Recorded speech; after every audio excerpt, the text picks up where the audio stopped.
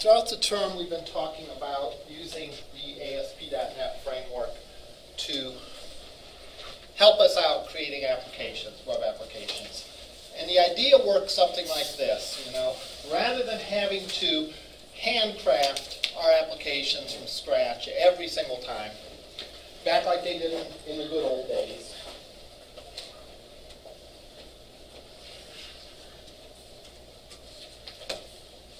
We get a jumping off point. We get a foundation. We get a framework. That saves us a lot of work. And it saves us a lot of work in development. It saves us a lot of work in testing. And it has the advantage that there's some level of consistency. So the same problem is probably addressed in the same way, as opposed to everyone coming up with their own unique solutions to a given problem. So we have this framework as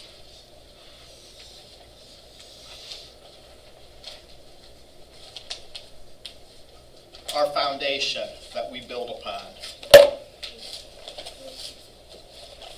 Now, so far we've been building upon that framework.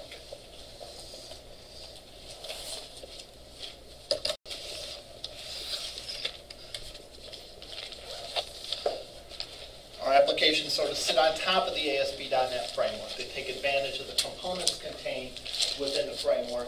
Again, for all those reasons that I stated a minute ago. All right? There's another way that we can use the framework to help us out. All right? And we can do that by creating our own components. Remember, what is a framework? A framework is a series of components that we can plug together to create an application. So we start with the starting out point. We don't have to go in and invent every single aspect of our application. We can use a pre-built component and plug that in, for example. So as opposed to writing our own JavaScript validation, we can use an ASP.NET validation control to do the validation. And we just have to configure. We just have to wire up the components together so that they work together. Now, a couple things that we could do to make our job even easier still. All right.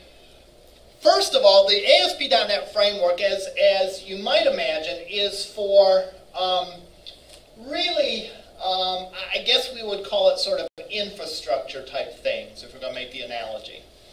In other words, there's nothing in the ASP network, or framework rather, specific to, say, schools, or specific to accounting firms, or specific to marketing firms, or specific to web software development companies. All right? The framework is very sort of generic things that you'd be using regardless of your business, or regardless of your problem domain. That's actually the word I'm looking for, problem domain. The problem domain is sort of the issues that you're trying to address with your development. So in a school, in the academic world, that's a problem domain because you have to deal with students, you have to deal with grades, you have to deal with degrees, and so on. That's all part of the academic problem domain. All right? The framework doesn't really address the problem domain because there's so many different problem domains out there, right? And each one has their own sort of twist on how to do things. The procedure to the requirements to get a degree here would be different than maybe a Tri-C. Or the requirements to add a course or drop a course might be different than a Tri-C. All right? And so on. So,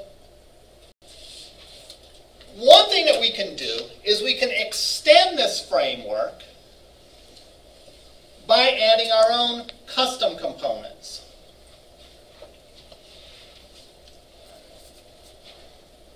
So I'll put custom components here. And I will call these business classes, or business logic. And people usually use that term because they're not talking about a business per se,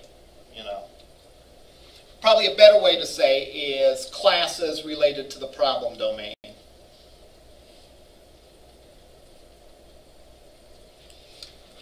We can also extend this framework by enhancing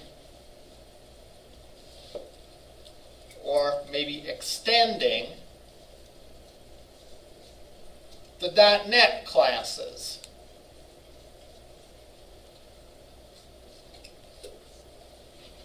All right. We're not going to talk about this part of it right now. We probably will talk about it later on, or we might talk about it later on in the semester. But, for example, we could take a .NET component as a starting point and customize it for our particular purposes. The example I saw is there was a label class that extended the ASP.NET label and made it like a welcome label that looked a certain way and acted a certain way. All right? So that's the two ways that we can extend our framework. And the impact of that is we then have more power in developing our applications. All right? So we start out, you get these for free, right? That's part of the .NET framework. Then we can soup up that .NET framework by adding our own custom classes, our own custom components based off the .NET framework. We'll not look at that today. What we are going to look at today is creating our own custom components, our own custom classes for our business problem or whatever our problem domain is. And that's what we're going to look at today. Now, the reason we're going to do this, if you go back to the tip example, we successfully refactored it to a point to where we could do, we could call the function for a tip from several places on our page. And we could pull the data for the amount from different text boxes or different controls. We also could set the values like for the level of service and dine in. We could default them or we could pull those from controls or whatever. So we made that a neat little function that was a black box. All right? The outside world didn't need to know anything about how the inner workings of that works. All right? All it needs to know is if you give it the amount of the bill in the restaurant, the level of service, and whether it's dine in or not, it'll give you back the tip. So we successfully made it, and we successfully, untethered, all right, unbound that function from the page for the most part. Now the problem is that function still lives on the page. So if we were going to do a different page that also did the tip calculation, we really haven't gained anything. So what we're going to do is we're going to create our custom component. All right? We're going to create a custom class for meal. All right? And we can put in there anything that we are interested about regarding a meal. Now again, this is a pretty simple example. All we're really going to worry about is a tip probably. All right? But we're going to create a component, and we could add other things about it. In fact, everything about a meal we're going to store in that class so that anyone needs to access a meal, it will do it through that class. That will ensure consistency. That will make it easier for testing, etc. So someone else has to come up with a different tip page altogether, or maybe a tip chart, let's say. All right? Then all you need to do is plug that component in the new page, and you'll be all set. You wouldn't have to recreate that logic at all. All right? Now that's our goal. All right? So that's where we're headed. In doing that, we make our framework bigger, and which allows us to grow our applications even more. All right. So I started out using a lot of terms, and we've talked about these terms before, but as we get into this, I want to talk about them even more still to make sure that we all understand these terms. All right? I've used the term throughout the course of class and object. Let's start out by differentiating between those two. What is a class? What is an object? If I talk about a class or if I talk about an object, what am I talking about and how are they different?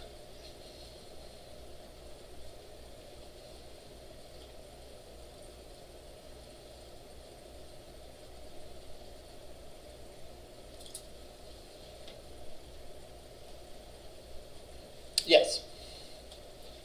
A class is a kind of a description of kind of an object, like its attributes and its methods. Mm-hmm. And an object would be an instance of that class. Okay. What do you mean by instance? It would be one of those. One of those. Can you give a practical example? Like if you had a class of dogs. Okay. Or dog. A class would be dog. Yeah. All right. And you had the attributes about a dog and the things a dog you might do with the dog. Okay. And so if you were talking about my dog, that would be an object. Okay. An instance of that. Okay, very good. So the class is sort of the generic container for all the attributes and behaviors for a given class of things, for a given group category of things. So in the example it was given, the class would be dog. All right. We talk about a dog as having properties and methods. All right. What's a property? What's another name for property?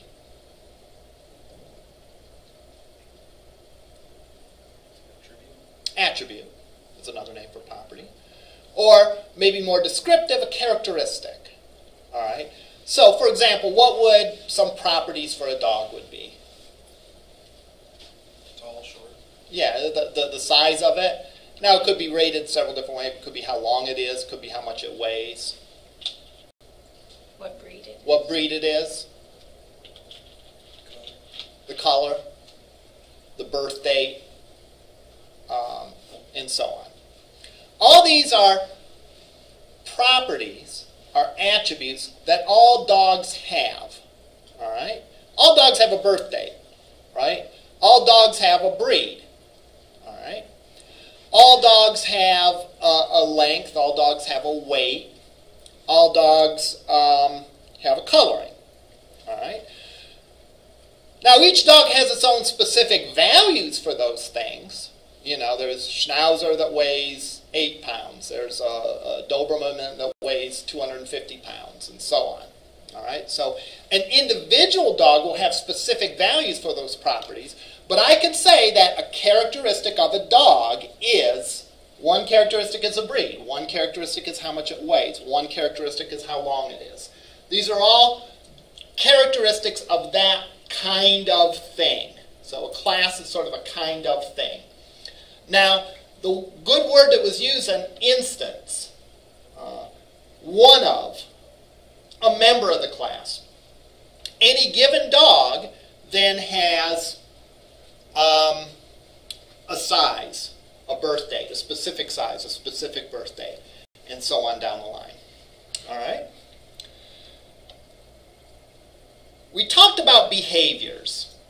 All right? We said that an object or a class, in addition to having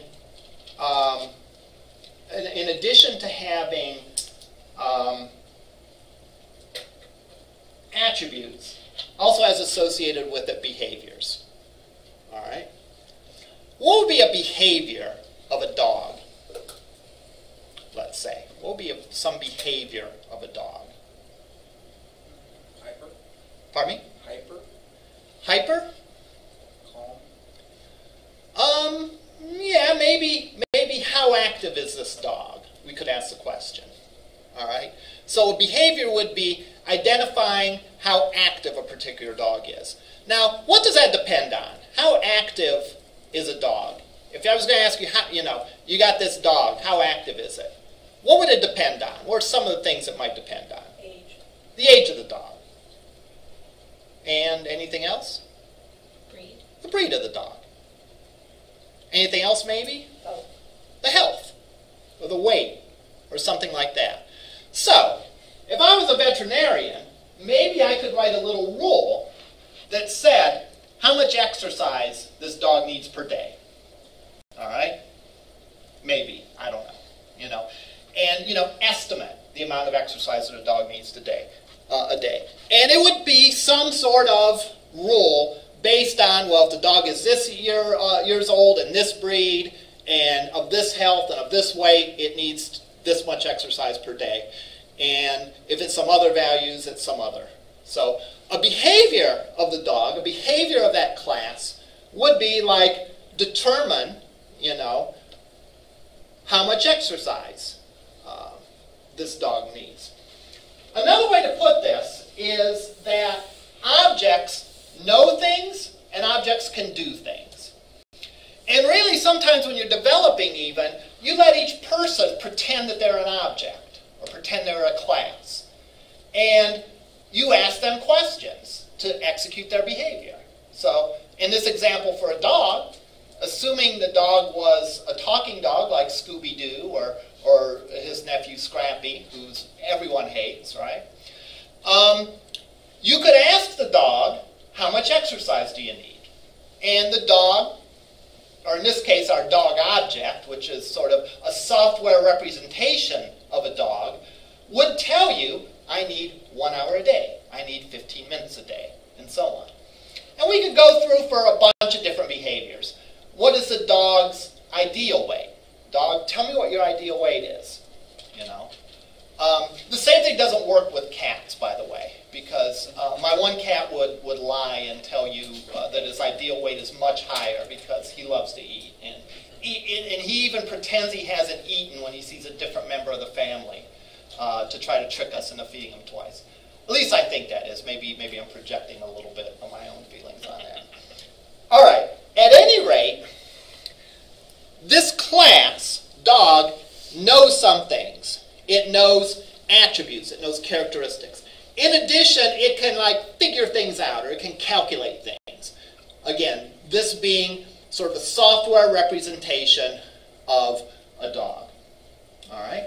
So, an individual dog then will have values for those specific attributes, and will be able to apply those behaviors, they're sometimes called, or methods, or functions, all right, things that the class knows how to do, all right? And those are the methods, all right? Now, let's think of our meal class, all right? If you remember before,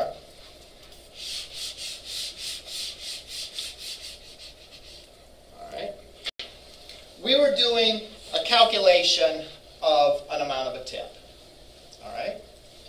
So, and to determine that, we need to know how much the bill was for the meal. We need to know what the level of service was, and we need to know if it was dine-in or carry-out. And if we know that, then we know how much the tip should be. All right. Thinking in terms of classes then, assuming we have our meal class, what would be the attributes and what would be the methods?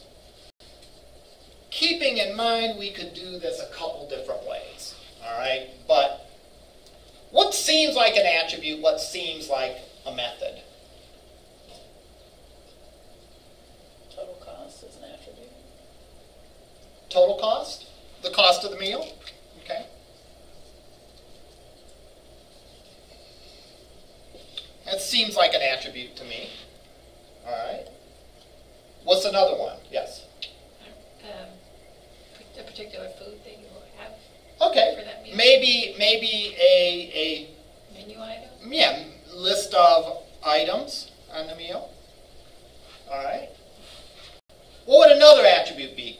Thinking about, again, just what we're doing with the tip calculator. The value. That's Yes. that's the cost, yeah. Well, Eat in or dine in, level of service,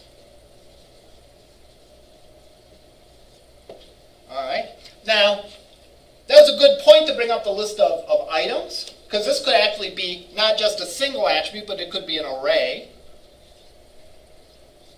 It could actually be an array of menu item objects, right? There could be a menu item class that we would have that would have all the information about the menu items, like how much it costs, how many calories are in it, if there's any like allergy information, like if it contains peanuts or MSG or gluten or whatever. All right, we're not going to take it that far. But the point is these attributes can be simple, what are called primitives, like integers, doubles, booleans. But they can also themselves be components. You know, a meal is really a collection of menu items, right? Because you might order a salad, you might order an entree, you might order a dessert, you might order a beverage. So we could actually have an attribute in the meals class that was a list of the menu items, and each menu item being represented by a menu item object. All right, so an array of menu item objects. Yes, go ahead. I know we didn't do this in our tip calculator, but if you wanted to get really fancy, you could have like number of people there, because don't they automatically charge an 18%? Yeah, like exactly. Exactly. Maybe the number of people.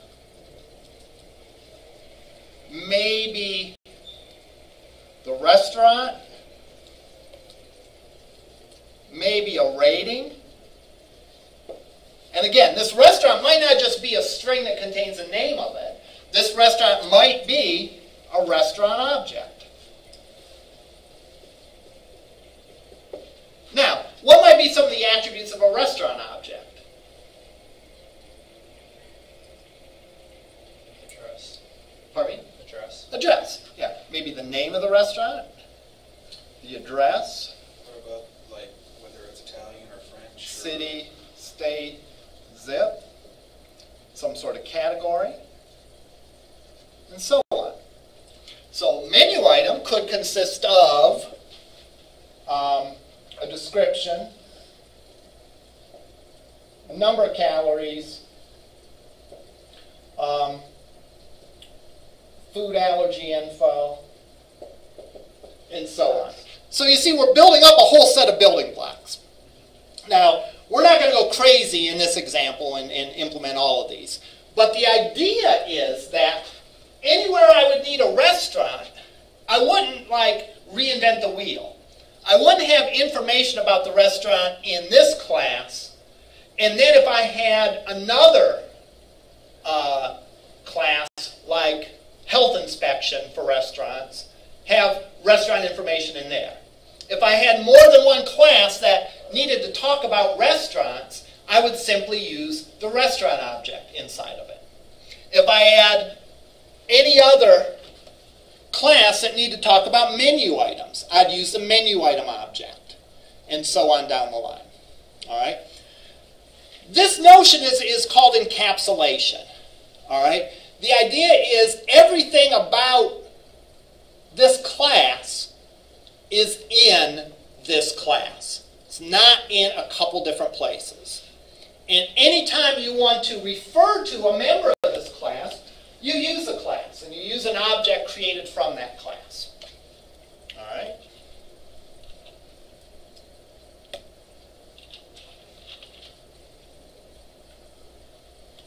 So, this would be some of the attributes of our meal class. Now again, we're not going to implement all of these. We'll probably just implement the ones relevant to our tip problem, and the rest of them, you know, we'll leave just in the interest of time. Now, what might be a behavior? What is this? What's something that this meal should be able to tell us? And I know you have to use your imagination and imagine a talking meal. All right. What are some things that the meal should be able to tell us? Whether it's mild or spicy. Okay, maybe. Or maybe the menu item would tell us that. And the meal would sort of take a poll among all the menu items to tell us what the overall spiciness is. All right? So that might be one thing that the meal would be able to tell us. So you're right, the meal might be able to tell us, and it might get that by asking the menu item, gee, are you spicy? And then you might be able to say, well, the spice in this meal ranges from mild to spicy, because, you know, the cheesecake isn't very spicy, but the burrito is extremely spicy, or moderately spicy, or whatever. That's an example of what's called delegation. In other words, you ask the meal how spicy you are, the meal asks the menu items, how spicy are you? And then sort of tallies up, maybe comes up with an average rating or whatever. What's another thing that the meal should be able to tell us?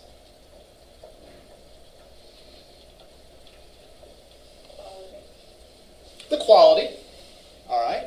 I put some sort of rating in there as an attribute. Well, something else that the meal should be able to tell us. Well, thinking of our tip example, should be able to tell us how much of a tip I should leave. You know, next time you're in a restaurant, you know, look at your plate and say, how much tip should I leave? And it should be able to tell you, right? Because the meal knows how good the service was. The meal knows how good the food was. The meal knows, et cetera, et cetera, et cetera. All right, the meal knows the rules. And it should be able to tell you how much a tip is. Now, the meal should also be able to tell you how much sales tax is on it, right? Because I don't remember exactly how it goes, but it depends whether it's dine-in or carry-out, right? The meal should be able to tell you the total price, right? If you take the price of the meal plus the price of the tip, or the amount of the tip, plus the sales tax, that'll be the total. So the meal should be able to tell you all these things based on these attributes. Okay? So for our case, we're just going to keep it simple, and we're going to calculate the tip. And depending on time, maybe we'll calculate tax, and maybe we'll calculate the total. All right. Now, so this is our plan. This is our sketching out a class.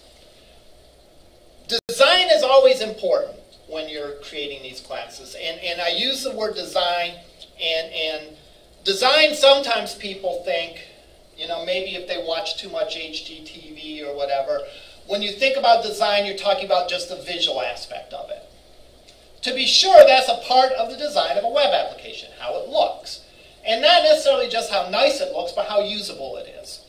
But just as important part of design in a software sense is developing sort of your plan of how you're going to go through and proceed to do this. So for example, for this tip calculation, I'm going to create a meal class. And I'm going to erase now the attributes we're not going to implement in the interest of time. I'm going to implement the cost of the meal, whether it's dine-in or not, and the level of service.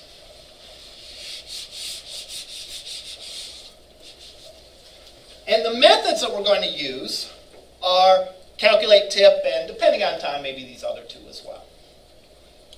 All right. So, we're almost ready to start coding. All right. Now again, this is one of those things that my hope is that you'll take it to heart. But I know how students are, and I know how programmers are.